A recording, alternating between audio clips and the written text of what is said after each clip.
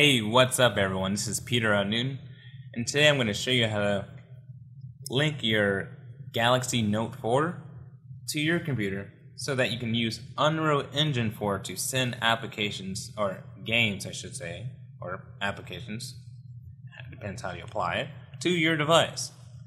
And so what you have to do is enable USB debugging on your Note 4.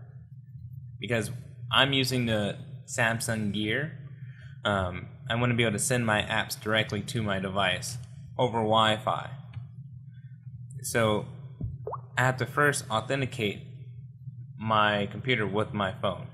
So let's go to Settings on the phone, and you want to find the About device.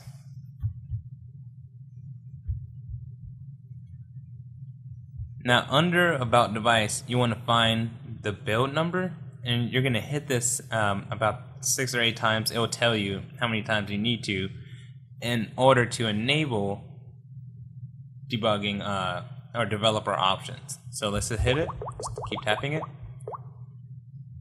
and then go out of About device, and right above that you'll see developer options now available.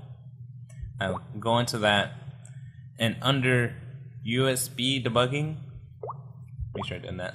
USB debugging, you want to check that on, and this will allow data to be sent to your device from your computer remotely without you having to do anything, of course.